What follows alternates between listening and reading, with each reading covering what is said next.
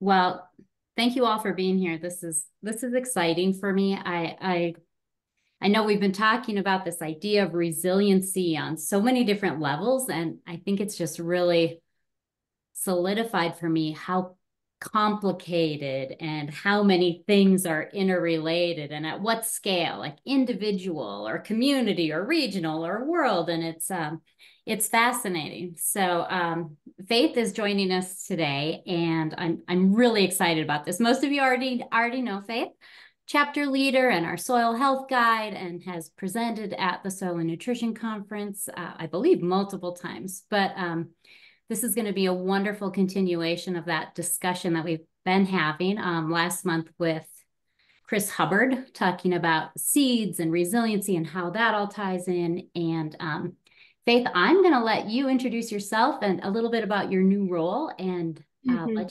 let you take it from there. And Sure. how would you like to get questions through the chat, or wait and then have people ask? Both is fine. Yeah. Okay. All right. Mhm. And then also to let people know, maybe just towards the end, Dan is going to pop on. He wants to talk a little bit about the upcoming online soil and nutrition conference.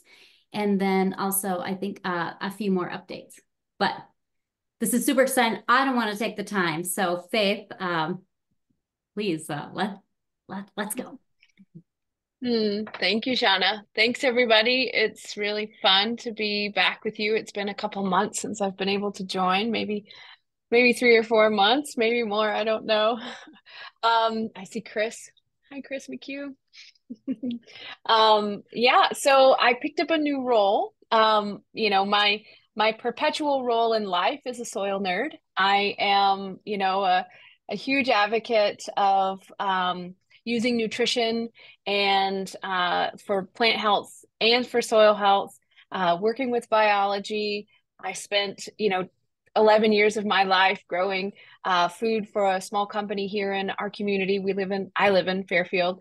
It's a small rural community in southeast Iowa. We're a community of under 10,000 in our city and under 16,000, just under 16,000 in our county. So really small rural Midwest town, but we're super progressive because we have this really unique university in our community.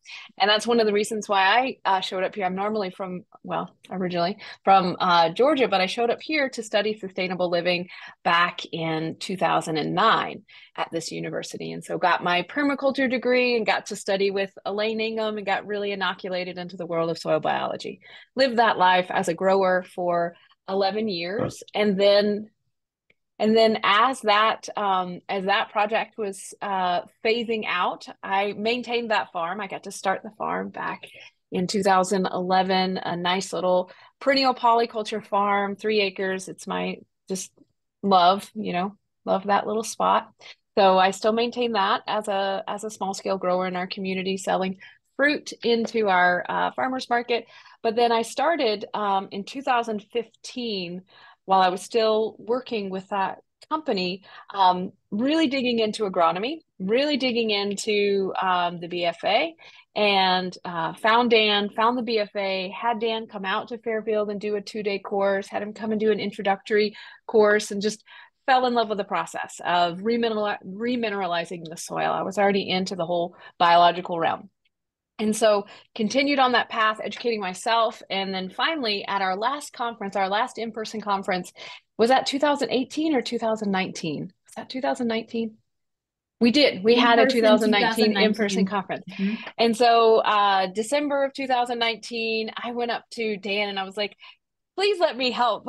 Please let me be like the soil, the soil assistant here with the members. And so I plugged in as the soil health guide for the Bionutrient Food Association in beginning of 2020, and have been kind of following that path for quite some time. I have a business. It's called Faith and Soil. You can locate it on the interwebs, faithandsoil.com. And just love working with growers, homesteaders, home gardeners, everyone just sharing what we've been learning all together collectively here in the community of nutrient-rich food production, or high nutrient integrity food, as John is now saying. Nice. I like that. And so I am a part of a nonprofit. I'm on the board of a nonprofit called the Sustainable Living Coalition, where I, in 2 seasons prior, was able to do a garden project for home growers, low and moderate income home growers. It was called the Fairfield Garden Initiative. And so I got to really get in the backyards of all of these home gardeners in the community and just bring all of this knowledge into their backyard so they, were able to enhance their gardening activities or start them for the first time. Many of them were brand new gardeners. And so that was really great. That kind of pointed me in the direction of the role I'm in now. I was, you know, uh, in essence, kind of asked to apply for this position in the community. We have a Sierra Club chapter in our community, and the Sierra Club chapter, the chair and the co-chair went through the process in 2020 and took Fairfield's comprehensive plan, which Fairfield is, as I mentioned, a pretty progressive community oriented towards sustainability because we have that sustainable living department at our local university. So we spun off a lot of enterprises in the community, solar installers, wind, working in the wind industry, a lot of interest around compost. We had a really magnificent uh, uh, biocomplete compost enterprise in the community that was large scale windrow. Just some really wonderful enterprises that have been spun off from this university. So we have a lot of movement towards sustainability in our community. But we didn't have a sustainability coordinator as a part of our city. We had one for 5 years between 2009 and 2014 when our first sustainability plan, kind of like the climate action plan of today, was generated. It was called the Go Green Plan. And the Go Green Plan was developed by the Go Green Commission, which was at the time our mayor, Ed Malloy, who ended up being our mayor for 18 years. He was really awesome. As many of the wonderful things in Fairfield can be pointed directly towards Ed. Um, but he convened this Go Green Commission to write the Go Green Plan. It was one of the first kind of climate action plans or sustainability plans in the Midwest in 2009, in a tiny little rural, Southeast Iowa community. Really awesome. So we had a really interesting collaboration between our local city of Fairfield and our Iowa State University Extension Office. They co-funded a sustainability coordinator position for Fairfield back in 2009. And it was a 3-year position. And this person was hired to implement a plan, the Go Green Plan. So the plan was already developed. He was hired to implement the plan. He did amazing work, and he brought a lot of the projects forward. We had aims and goals, objectives set that we far exceeded. We were really, we were shooting for really conservative goals around solar, and we way blew it out of the water, and did some really wonderful things. The funding for that position sundowned. And so after 5 years, he was no longer with us. And so from 2014 till 2022, we had no sustainability coordinator.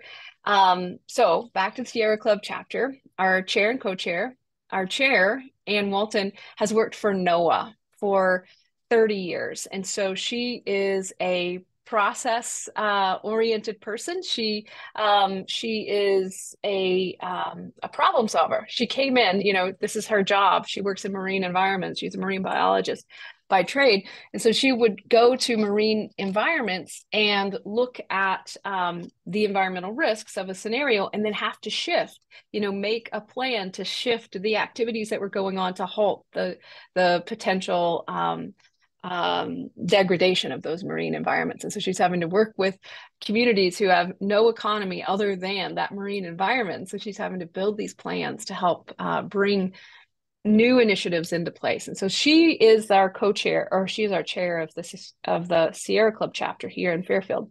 So she, being the engine, worked with our co-chair and reviewed the old expired Go Green plan, our sustainability plan for Fairfield, and our current Fairfield Forever plan, which is our comprehensive plan, which is more of a land use plan. It definitely brings in sustainability elements, but it wasn't as deep of a dive as our Go Green plan.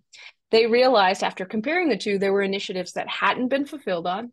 There wasn't an implementation plan running alongside the Fairfield Forever plan. So they discovered that they needed a new plan. And they went around and fundraised. They realized they had to have a sustainability coordinator to do it.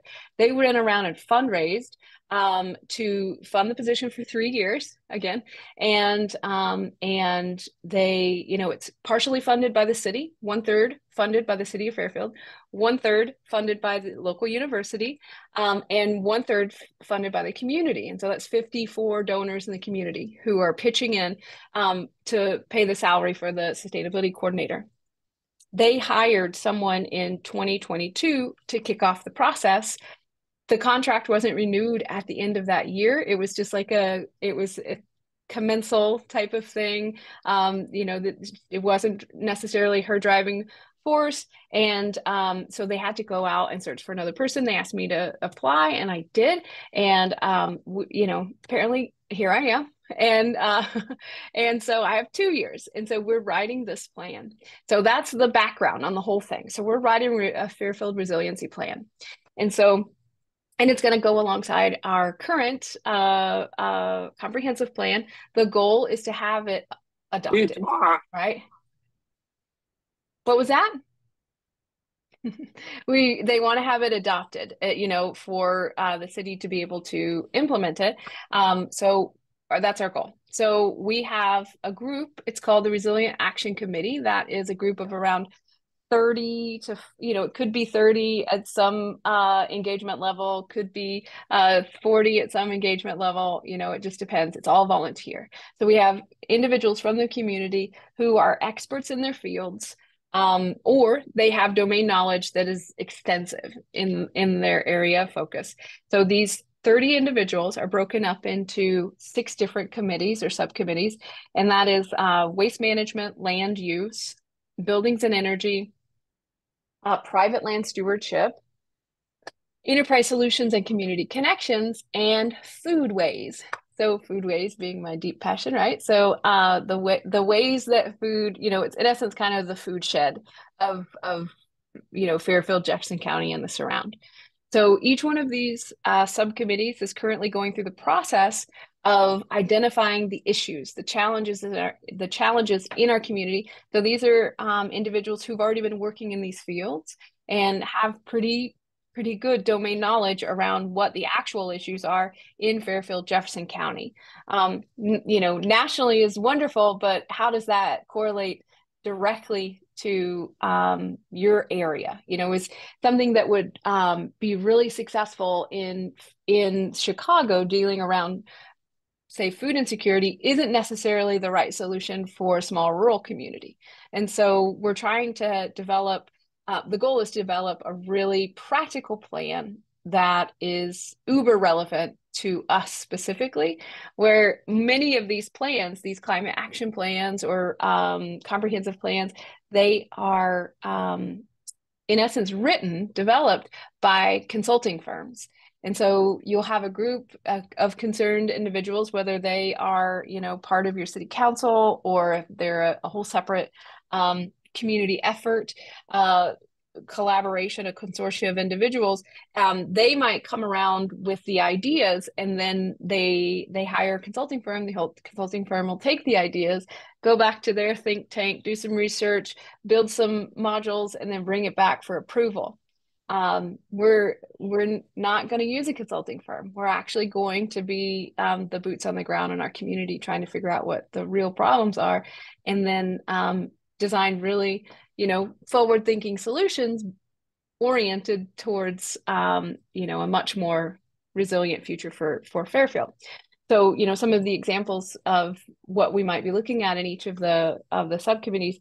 So for foodways, capacity is something that we would love to see increase. We'd love to see the capacity of our local food shed increase And so, we have to do that really, deep dive into who are our growers? What is their capacity? What limits them scaling up? Do they have any desire whatsoever to scale up? Do they feel like the market that they are selling into is receptive to what they offer? So we have to do these back and forth with the markets and with the growers. And then we have to figure out, okay, so we need more growers. If we intend to have more local food in our community to increase the food security for the community as a whole, then what are the barriers to that happening? And that's different than food insecurity for those who are financially, um, you know, not able to meet their basic needs. And so there's a whole nother list of challenges around that.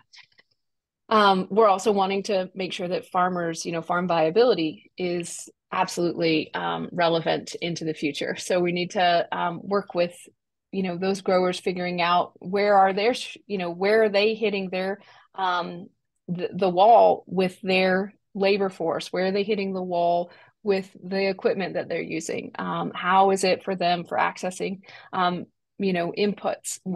How can we make this a little bit easier so that the community can thrive? With buildings and energy, that's going to deal with housing. And so we are a community that has some, degrading housing stock.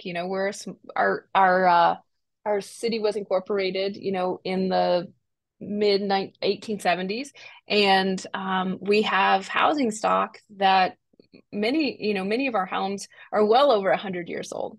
And if you are in a disadvantaged community, as we are, where economics is a major issue, and you're not able to maintain the viability of these homes, what are we dealing with? We're dealing with degrading housing stock that may have to be demolished at some point. And so how can we stop the degradation? What are some funding sources out there, programs, opportunities for halting degradation?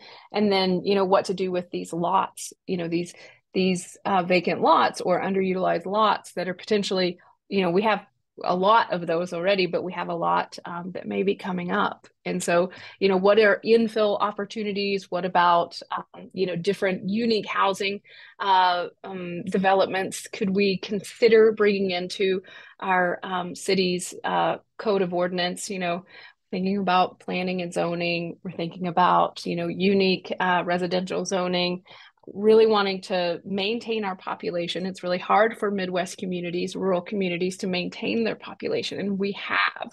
And we want to continue to do that. So we need to survey, individuals who are interested to come and work in our community, but they're not finding the housing that they're looking for, and what are the gaps there.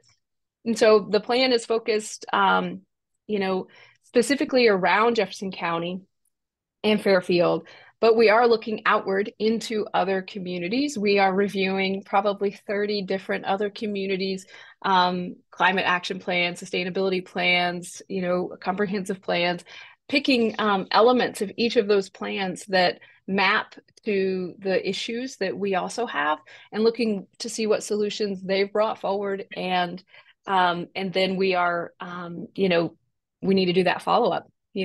This is in your plan, but how's it playing out in your community now? And did that work? How would you change it? What would you suggest if we wanted to implement something like that? How should we shift? So again, this is a whole new realm for me. I'm only in the position for 5 months. And so I have, it's definitely that whole drinking from a fire hose, coordinating 30 people to meet every 2 weeks. We meet, our subcommittees meet every 2 weeks. And so that's, 6 groups that you're coordinating to meet every 2 weeks, and then, sit down and do all the homework. We're walking through these processes in our groups where we're, mind mapping, brainstorming, prioritizing issues after we get a list of issues. Then we go through and we do problem trees on all the issues. We do problem statements on all the issues. After our problem statements, we move to SMART objectives, and then, reviewing all these plans and matching those with our objectives for looking for initiatives that we can bring forward. So that's where we are right now. Our goal is to have the plan constructed by the end of this year, 2024, and work on an implementation plan the beginning of 2025. And, we'll all along the way, keeping the county and the city in the loop. I'm technically a city employee. So I get the opportunity to make sure it's trickling in different ways in a department head meeting or going to city council, things like that. But trying to build a strong relationship between the city and the county would be something I would really love to achieve.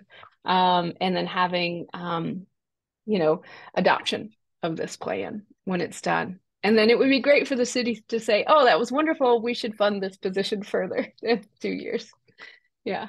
So that's where I'm at. Holy moly, Faith. That I think I won't dominate this, but I wrote down a couple of things that I found, really interesting. One was you can often read about towns or communities that really come together after a disaster. And so what's really interesting to me is that there's this idea of forethought and like deliberate planning. I mean, I didn't get a sense that there was some major catastrophe that fueled this. So I was curious, I know you talked about the Sierra Club, but is that really where the motivation is coming from? I know you talked about, it's a third sponsor here, a third here, but hmm hmm that's I unique. think I think the community itself, we're oriented towards, um, you know, forward movement. It feels as though our community has had that kind of uh, adoptive mentality where we're looking for more sustainability oriented solutions. And I think our mayor had a huge role to play there. But I do think, thinking of a disaster initiating a process, COVID is what dropped Ann Walton into Fairfield, and if you were going to look for a community to land into, not knowing, what would come, a small community that isn't overpopulated, that has a pretty progressive mindset and is sitting on, some epic soil and pretty mild, weather considering, it was a good place for her to land. But I think that, she's a driver, she's a doer. And I think I think that the Sierra Club initiated this round, but this is not the first round Yeah. of this process for our community. I think it's ever present. And then I'll ask, I'll let other people chime in after this. But the other thing I was thinking, like there's this idea of place. I know in regenerative agriculture, this is like this, oh, fascinating to actually look at the area where you are. And I heard you kind of touch on that when you were saying, yeah, there are all these plans, but it's really different when you're looking at a specific community. And hmm one of the things I'm hoping to be able to bring to local chapters is how to start these conversations. And I think part of how difficult it has been on my side of like, well, I'll just write up, 20 questions for discussion. Like it's so hard to do that. So I was curious where some of your questions come from. Like, are you just looking around in your community or are you really taking from other resources and trying to say, oh yeah, that would be relevant here? Like, what would you recommend for local groups that are wanting to start this conversation?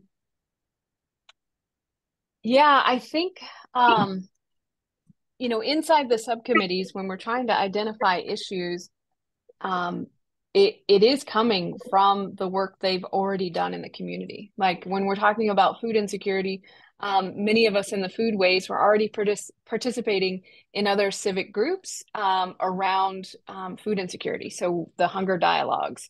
You may remember, you won't remember, but maybe Ellen would remember. It was a youth summer garden club with the hunger dialogue in 2017, where we took um, elementary students who were from disadvantaged families and walk them through the growing season from April all the way through till September.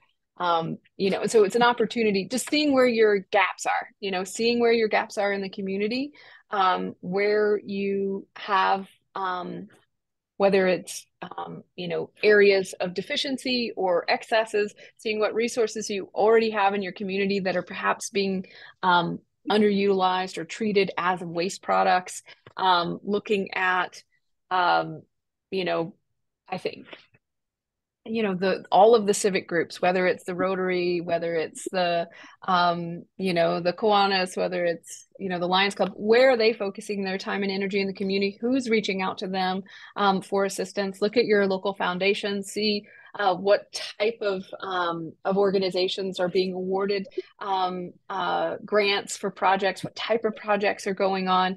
How active is Habitat in your community? How active are these civic groups, and just see how much, just try to assess the need. And I think trying to relieve some of that pressure with this type of work is fundamental. I mean, yes, we would like to see everything electrified, and yes, we would love to see, but it's like really solve the problems that are in your community right now versus like some, projected goal that's ideal for some other community. Like, I think we all would love to see, a more stable climate, but really, I would love to see that, 51% of the children in our community weren't qualifying for free and reduced lunch, like. Kind of reminds me, Dan and I were just visiting a Mennonite community over the weekend. And we ended up going to one of the church services, and it just reminded me of the sermon. Like, don't look at the speck in somebody else's eye until you take the plank out of your own. Like maybe we're looking globally, and it has to start on a smaller scale. I'm not sure. Maybe that more resonates with me because I do get overwhelmed by the large scale picture. But I'm like, I think I can do it in my home, and maybe even this region. Yeah. Yeah, dealing with the waste stream, organic waste going into our local landfill.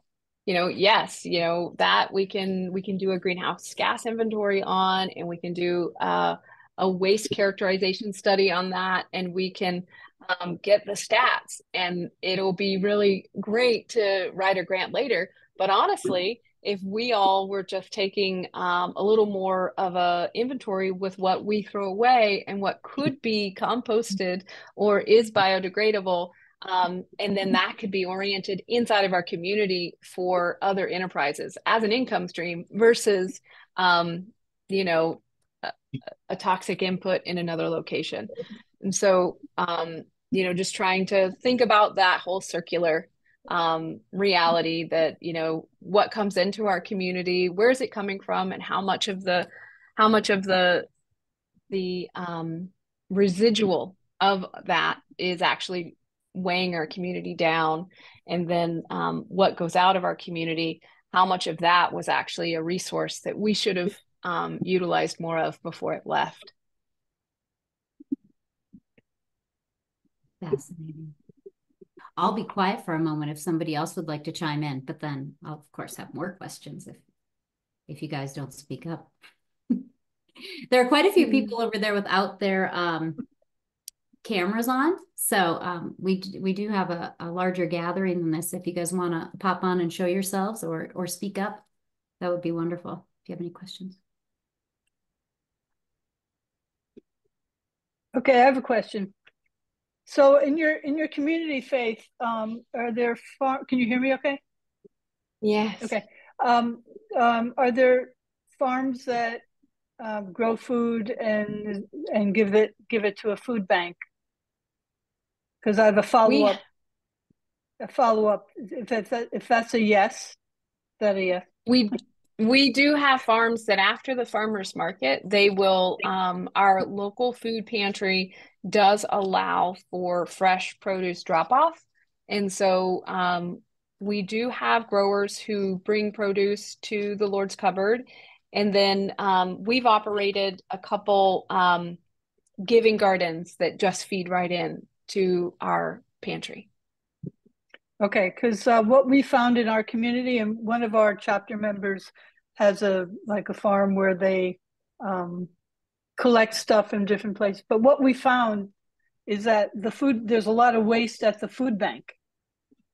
Like people drop off food, and so we've kind of changed our model, and it's more like we're cooking meals in local churches and distributing like that, because the food banks are great, but people just kind of drop it off, it sits Mm-hmm. around, you know, Mm-hmm.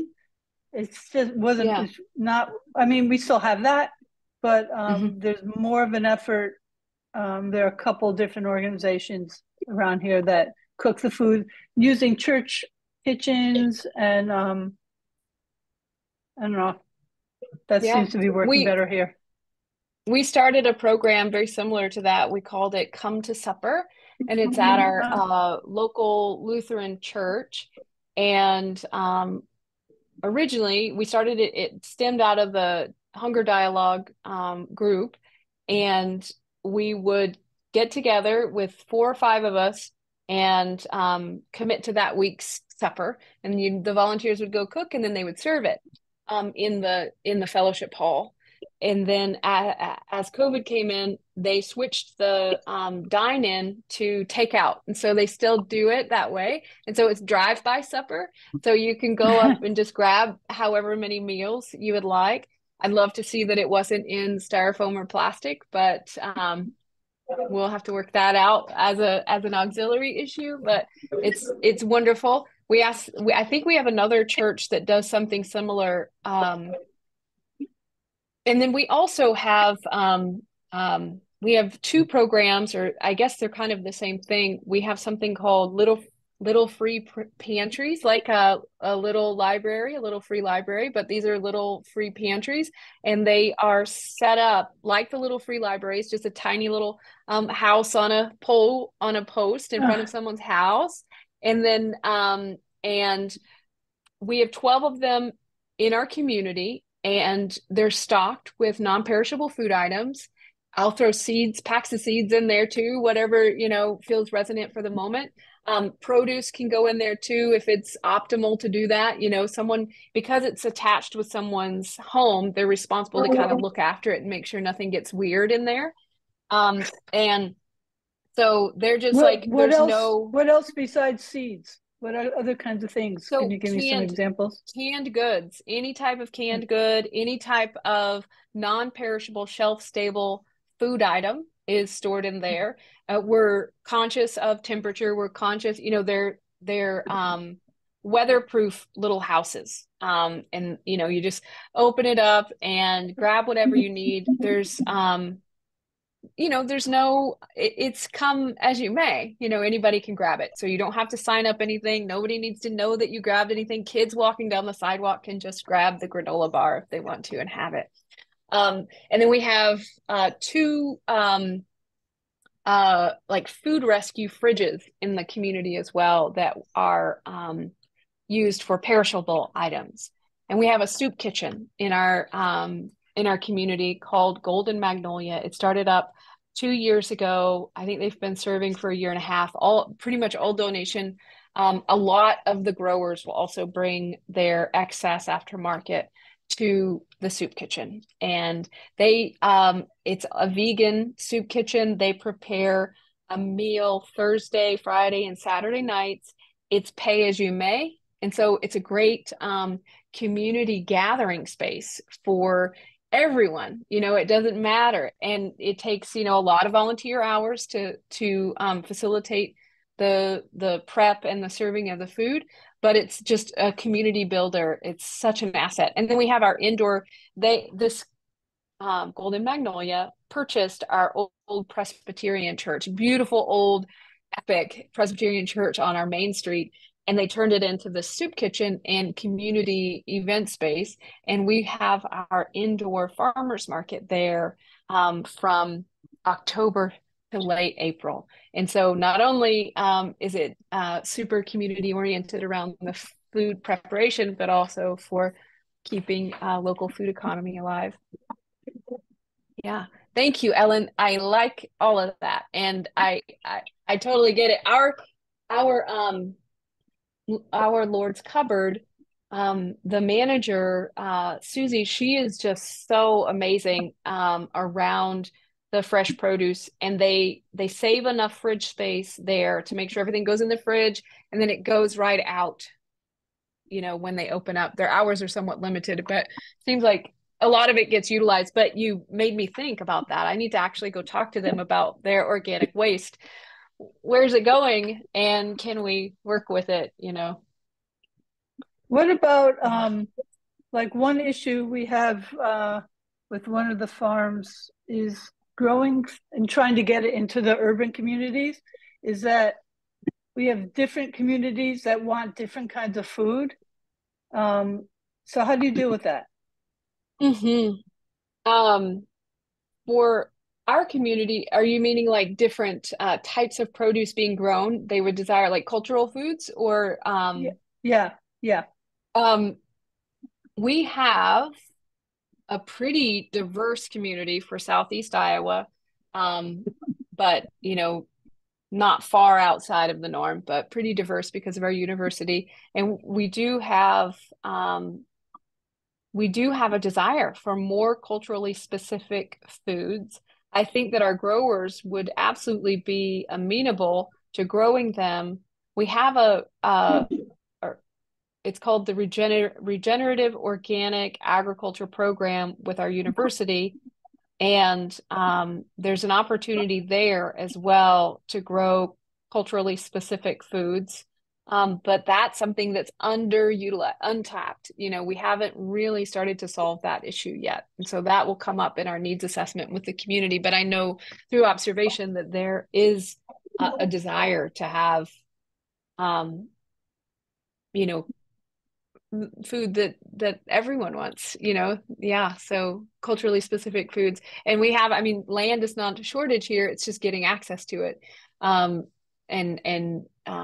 then some guidance and support to facilitate a program.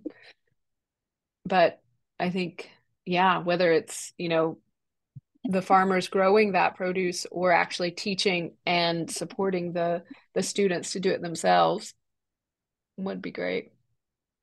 Yeah, and Thank amazing. you. There was a question or a couple things are popping up here on the chat. So Matt from Shire Regenerative Farm is saying, awesome goals. Can you repeat the three biggest needs you've identified so far? Yeah, I think the only three that I mentioned were for the food waste group, and buildings and energy. So, I guess right now, deep focus is a very resilient food shed. And so that is increasing the number of small farms. We are in Iowa, 36 million acres, 27 million acres of that land area is oriented towards big ag. It's in the business of agriculture. 23 to 24 million of those acres are planted in corn and soybean. According to the census, less than 1% of our acreage is utilized for human grade food, specialty crops. So we need more food growers in this epic state because we have some of the best topsoil on the planet. So yeah, so increasing the integrity of our food shed is one focus. And so that is for our community as a whole. But, if something happened, if there were a disaster and the truck stopped coming, we're all food insecure, but also we have high food insecurity in our community, because we're a disadvantaged community. And then housing stock integrity is something that I'm really focused on. And then optimizing infill in our community with housing. So utilizing, whether that is,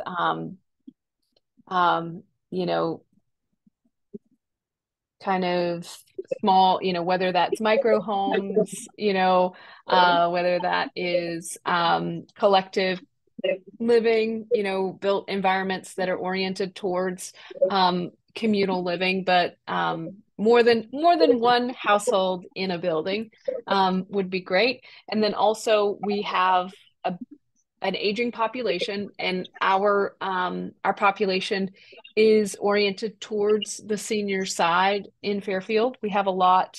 I think the average is maybe 17% of a community in Iowa is above the age of 65, and I think we're around 25% in Fairfield. So we have an aging population who would prefer, in many cases, to stay in a home style environment, not an assisted living. And so figuring that out, and then also our organic waste Dealing with our organic waste going into our landfill is another issue that we're kind of focusing on at the moment. But forward-thinking policy and planning and optimizing the utilization of our underused spaces in our community right now, those are some of our primary orientations. Community connection, just community connection, having so many ways to access information and having such a broad demographic. We're all different ages, and your Gen Zs access information completely different than your boomer generation. And the Gen X's in the middle can be split, but still we may not relate completely on either side and may not orient ourselves towards the same outlets. And so in the community, print is dying. Your print newspapers are dying, especially in rural communities, and also your local radio and local television, because they're just not relevant anymore. And so when you don't have a centralized hub for communication, resource, and knowledge sharing, everything is, it just kind of feeds the feeling of isolation. And so dealing with community connections through creating like solution hubs, information hubs for information aggregation and then dissemination, so that the resources that we do have are not underutilized, and those that feel underserved have access to the resources that are available. They know how to get access. So that's a big issue. Are you prepared for an influx of people moving to your town after we share this recording? I'm like, oh, I would love that. Like, how fun and exciting. Yeah. One thing I was we can curious get those about. little micro houses. Yeah, I was curious about all the volunteers, because you mentioned, the people, but I think you addressed that a bit with the population, the aging population. But we had a few more things popping up here. So Rachel, hi Rachel. I saw Rachel this weekend. She said, thanks for hosting this question. How did you identify the 30 folks? And then how did you further divide them into 6 subcommittees? I find in our area, we have a lot of duplication and efforts, everyone working in their own silos. How did you unify and encourage collaboration? Well, I can't take credit for that because the Resilient Action Committee was already formed when I came on board. But my understanding is it was personal reaching out, hey, would you be interested in collaborating in this effort? And because we are a community of pretty passionate community members who have, a kind of orientation towards civic duty, we had a lot of people that signed up that said they would participate. And many of those have dropped off. It's a 3-year process and it's volunteer. And so the level of commitment is, it's a lot.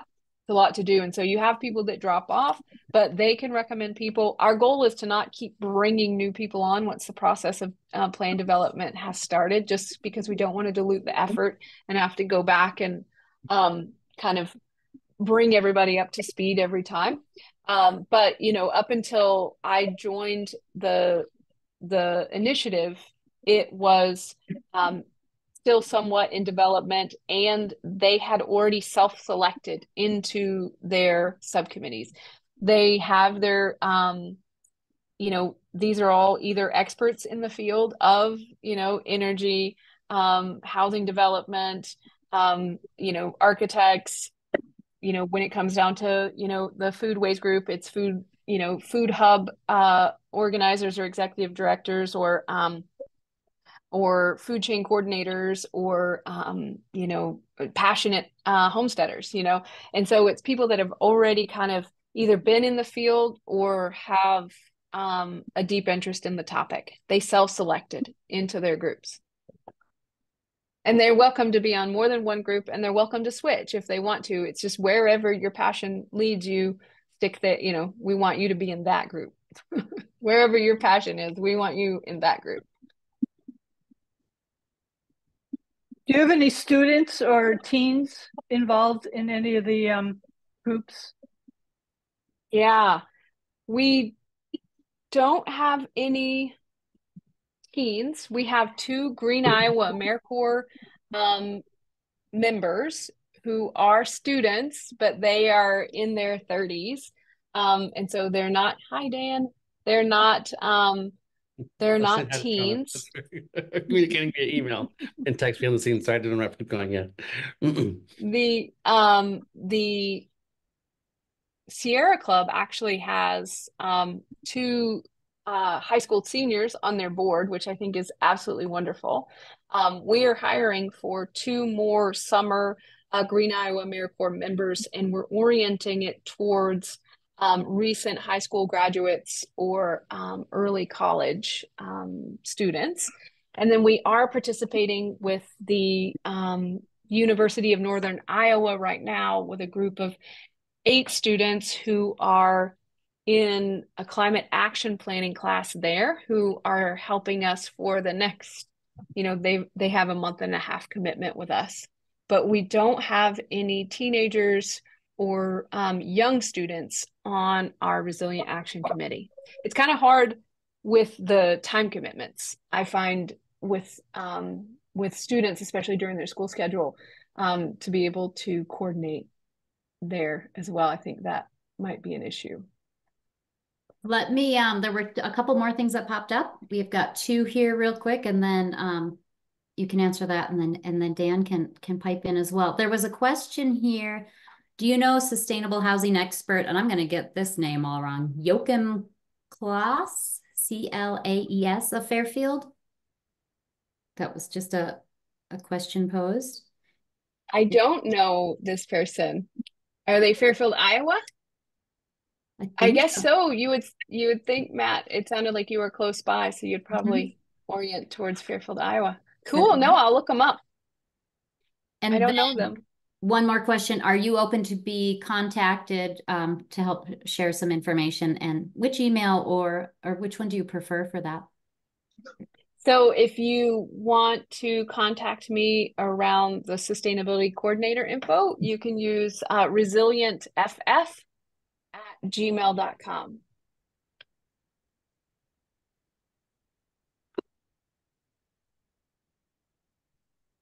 Right. I will take that in over here. Thanks. Hi, Dan. How's it going?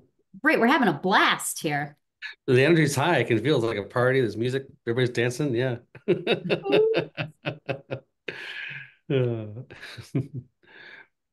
Not wanting to interrupt. Let you guys. Yeah, and we're all like, I think we're all wrapped up. You all wrapped up? I showed up right on time. Right on time, as usual. Yeah. Well, I'm not sure that's not necessarily the case, but yeah.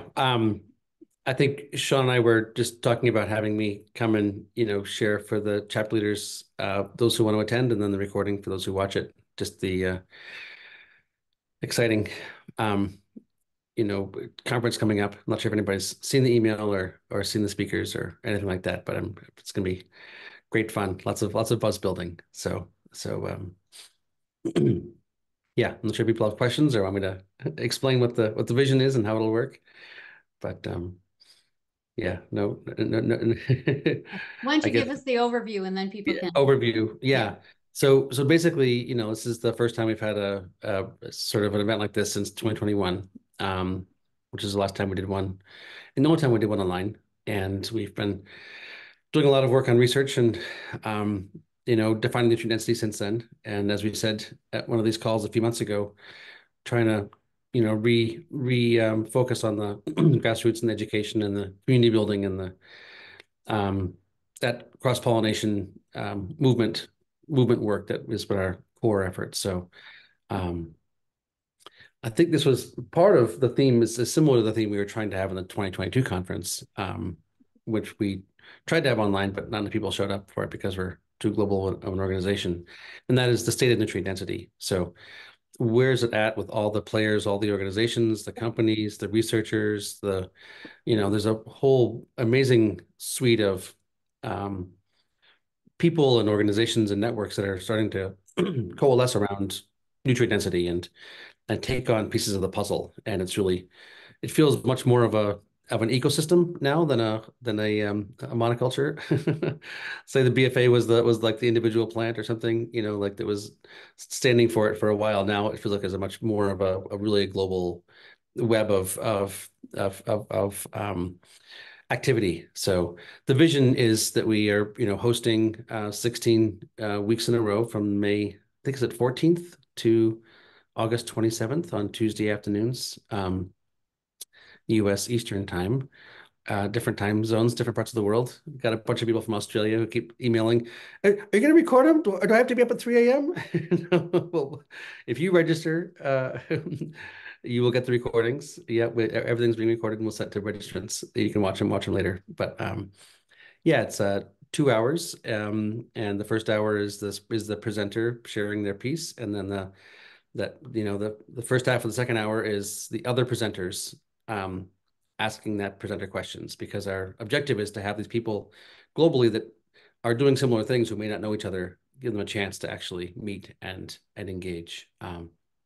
And then the last half hour is the attendees engaging as well. So I think 2 hours is not going to be anywhere near long enough for any of these conversations.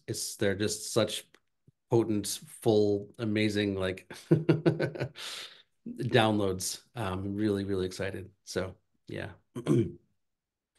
It's it's 144 if you're a member. If you're a chapter leader, you should be a member. So yeah, everybody's welcome. Not sure how many countries and continents and states you got registered already. We only put it out like 4 or 5 days ago, but it's yeah, quite nice to see that global spread is still really showing up. So yeah. It's Is there any way to find out who, like, I've been trying to put it out there, the info. Is there any way to find out who has signed up in our area or in our chapter, or who has joined? I'm trying to encourage people to join as well. Yeah. I mean, I think formally, if you're a chapter leader, you should have access to the database of who's in your state or your region that's members. That's part of the thing. When people join, they're very specifically asked as members, would you like to be part of a local chapter? So that's a database we have that you probably just haven't been given access to. So how do I get access Shauna. to that? I see Shauna taking notes, and I think that means she's probably like, going to either do it I'm herself or making ask a IT. note now, and that will be available somehow. Shauna's pretty good at following up when you, Okay. when you Thank say you. things Sorry, like that. For sure, Shauna. Ellen. Yeah, no, Okay. no problem at all. And it actually would probably help, because what I've been doing, looking at regions and how do I get people connected within these regions. Sometimes I've done like a group email or this sort of thing, but if I actually have chapter leaders reaching out, wanting to That engage would be with the thing to people, do. that Yeah. would be huge, rather than like, hey, here's 6 people, I don't know where y'all live. But anyway, That's how it should happen. That would be the kind of the principle of the chapter. It's like you're standing up saying, I want to be a leader. We're saying, here's the members in your area that want to be part of a chapter. That's yeah. Yeah. Yeah. Okay. Thank you. Cool. Yeah, good question. Sometimes these things are just like sitting in plain sight. Yeah. Anyway, so that's the basics. We'll be sending out a newsletter a week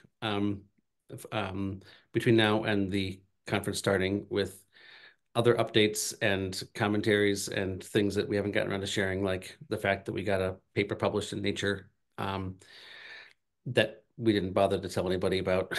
So that's the that's the headline. That's the headline in this week's newsletter. It's Nature Science Communications. It's not just like the big Nature, but it's still like a very, very legitimate journal. So so that's exciting. But do you have so anybody putting you out want to? in each of those newsletters, we'll have detailed sort of here's a speaker, 2 or 3 speakers and who they are and what their topic is, and we'll be fleshing that out, sort of having it be a momentum building thing. So sorry, Sean. Oh, that's what I was going to ask. I'm like, did you want to tease the community with some of the people who might be sharing with us? I think they need to read their newsletters. Oh. We have a remarkably high open rate on newsletters. It's like completely out of ordinary for nonprofits. It's like 55% or something. It's just a massive open rate. So Yeah.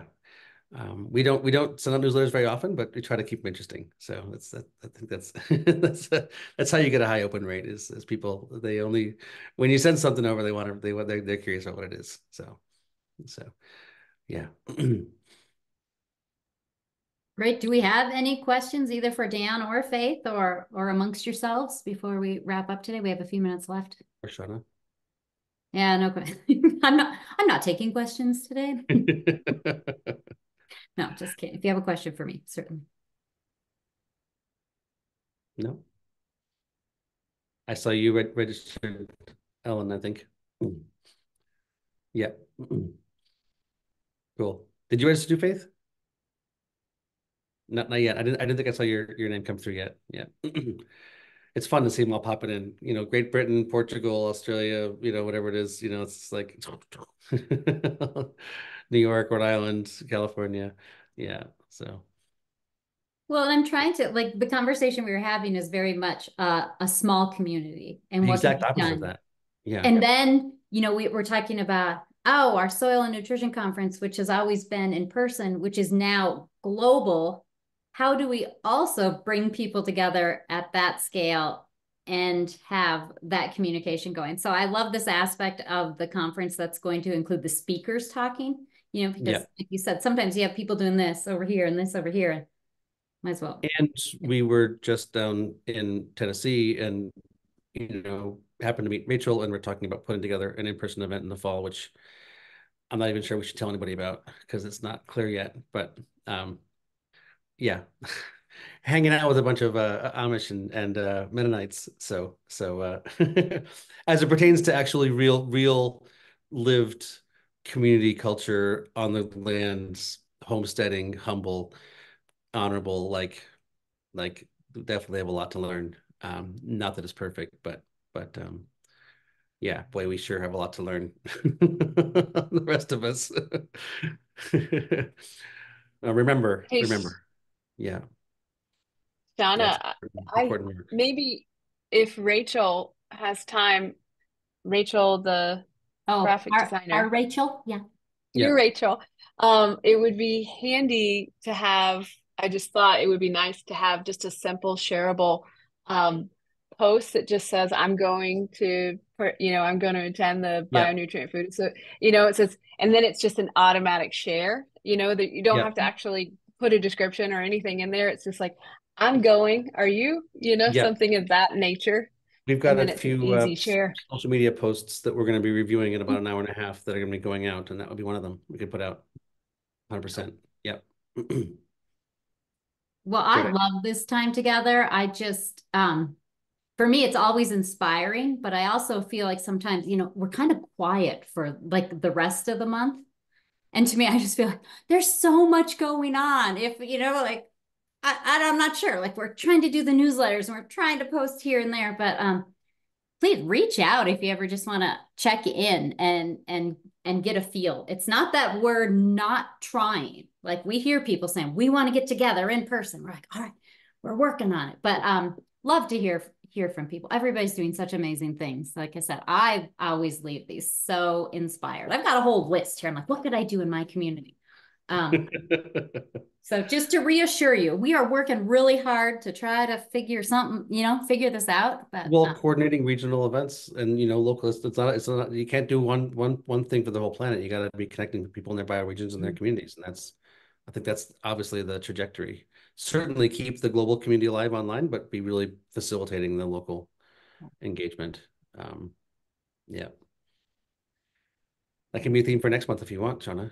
That's another theme. I'm happy to give you all the another thing. Right. Well, no, I mean, there's a lot going on, with these Yeah. local regional events, not just here and us, but other partners around the world. And it's really, really happening. So Mhm. And also, I would just encourage you, we have 1 minute left. If you have somebody in your community that you think would want to share online that is doing, it can be broad, like what Faith is doing, like has her hands in all of these pots, or it can be something very specific, like Eric Hubbard last month, who is working specifically with seeds, like anything, somebody who would like to share that or you think would be valuable. it's just, I'm really trying to start those conversations in our communities. And I feel like that's happening. But you guys are all doing amazing things, and I'd love to hear from more people. Faye, thank you. This was so Sorry, good to be caught up. I'll take the personal update. Yeah. Yeah, it's so great. It's so great to see your faces and hear your voices, and let's keep doing this all the time. Cool. All right. Okay. Thank you, everyone. Yep. See you, Bye. everybody. Bye-bye. Thanks.